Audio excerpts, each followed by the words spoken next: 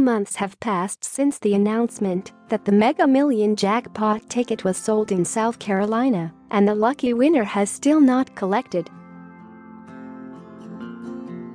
Lottery officials said that the winning lottery ticket drawn on October 23 was purchased at a gas station outside Simpsonville. Under state law, the winner has 180 days to collect their winnings. But so far, that winner has not stepped up to claim their life-changing prize. This is unusual, considering that it's $1.5 billion, Holly Armstrong, with the SC Lottery Commission, explained to the state. If the money is not claimed by the deadline, all 44 states that participated in the lottery will get their share of the money.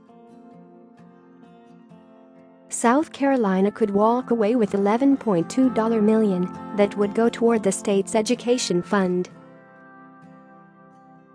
But that would be a stark cut from the $70 million the state could hope to receive if the winner were to have to pay state taxes.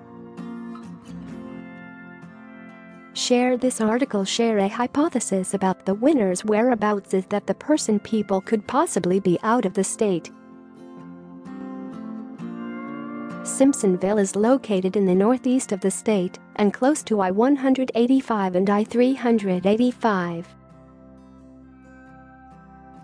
It is just a short drive from Georgia and North Carolina. The gas station, however, is approximately 5 miles from the closest interstate exit and on the other side of town. Additionally, the ticket would still have to be redeemed with the South Carolina Lottery Commission. According to Joe Poor, a senior manager with the Elliott Davis accounting firm in Greenville, the winner may also be hoping for a tax advantage by waiting until after January 1. If the winner were to wait until the new year, they could avoid the April 15, 2019 deadline that would be when taxes were to be paid. Instead, the winner wouldn't have to pay taxes until April 2020. That's 16 more months it can sit in a bank and collect interest, Poor said. That could be a difference of millions of dollars.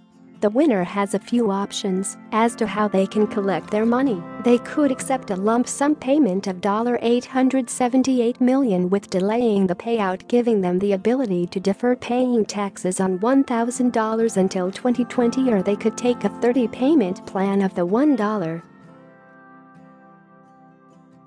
$5 billion. The winning numbers were 5, 28, 62, 65, 70 and Mega Ball 5.